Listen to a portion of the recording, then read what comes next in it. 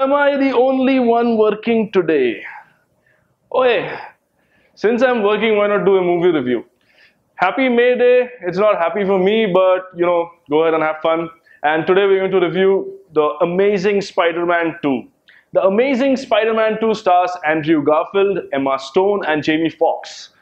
This is the sequel to the new Spider-Man series we saw last time, and Andrew Garfield was praised a lot in the earlier movie, but how will this sequel turn out, which is directed by Mark Webb? Well, to know that, you'll have to watch the full review. Hang on.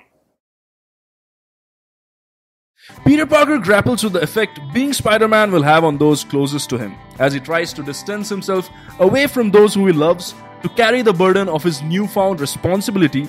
His girlfriend Gwen Stacy only reiterates to him that people have the choice to be a part of his life.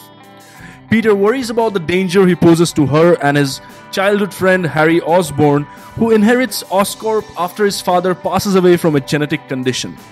Knowing that Peter snaps images of Spidey, Harry asks his friend to help him find the web slinger in order to combat the disease that threatens his life, as he pieced together that Spider-Man's abilities were part of their father's work.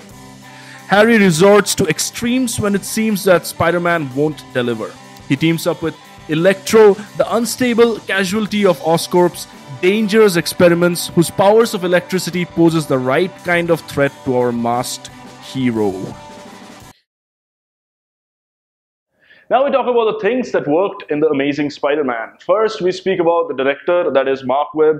His direction was really great and made the movie watchable. The action sequences along with the characters' performances were blended very nicely. Second, we come to the most important part, and that is Andrew Garfield and Emma Stone's chemistry.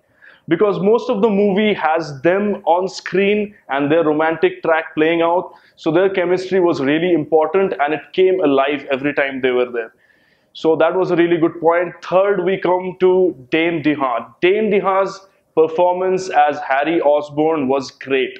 James Franco did a good job in the earlier Spider-Man series, but Dane DeHaan takes it to another level through his weird and awkward teenager role. Harry Osborn. You're gonna want to see this. Oscorp. Get you under surveillance. Why? Isn't that the question of the day? Last but not the least, we talk about the highlight of the movie, The Amazing Spider-Man, and that is its action sequences. And they were shot superbly.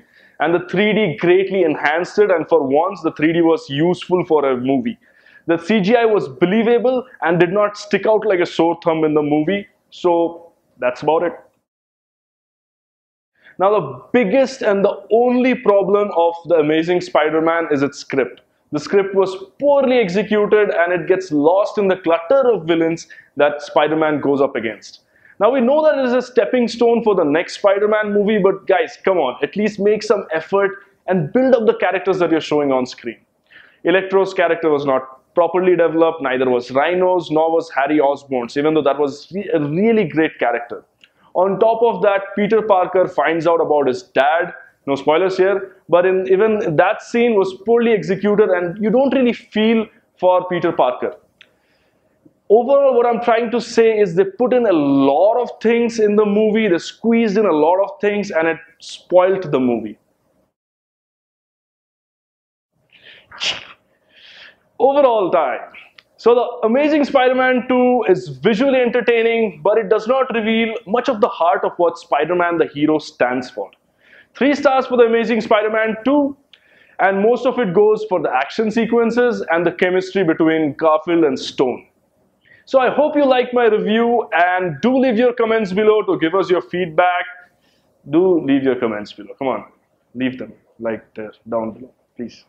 Also, before you leave, don't forget to subscribe to our channel, The Cinecurry. The logo should be here.